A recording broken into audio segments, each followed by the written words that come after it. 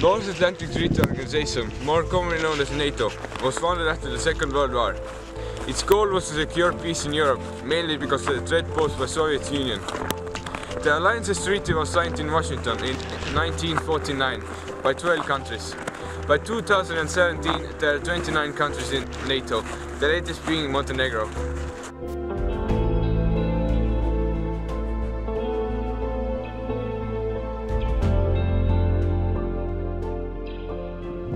After the collapse of the Soviet Union, Estonia wanted to protect its independence by joining NATO. Estonia has been a part of NATO since 29th of March 2004.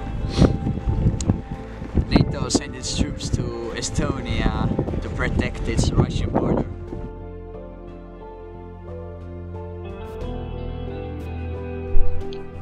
NATO's presence in Eastern Europe.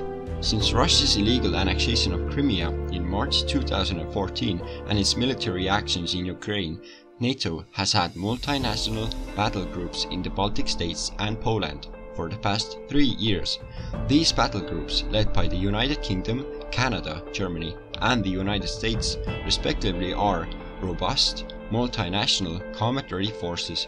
They demonstrate the strength of the transatlantic bond and make clear that an attack on one ally would be considered an attack on the whole alliance.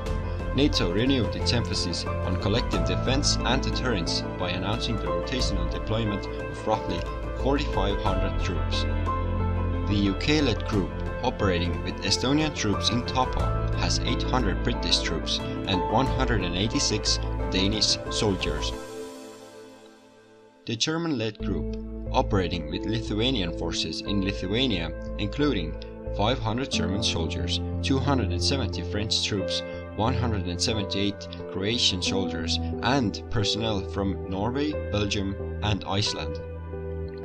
The group, led by Canada, which is based in Latvia, consists of 445 Canadian troops, 300 soldiers from Spain, 160 soldiers from Italy, 200 troops from Poland and 50 soldiers from Slovenia.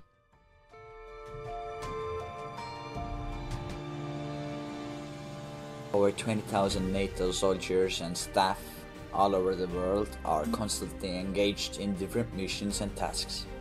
These include ground, naval and air missions in often challenging and dangerous environments. Current operations include peacekeeping force mission in Kosovo, which has lasted almost 20 years now. NATO is currently leading Resolute Support, a non-combat mission which provides training, advice and assistance to Afghan security forces and institutions. Resolute Support was launched on the 1st of January 2015. Key functions include supporting, planning, programming and budgeting, assuring transparency, accountability and oversight. Resolute Support is a follow-on mission to the International Security Assistance Force. It was established under a request for assistance by the Afghan authorities and by a mandate in 2001 to prevent Afghanistan from once again becoming a safe haven for terrorists.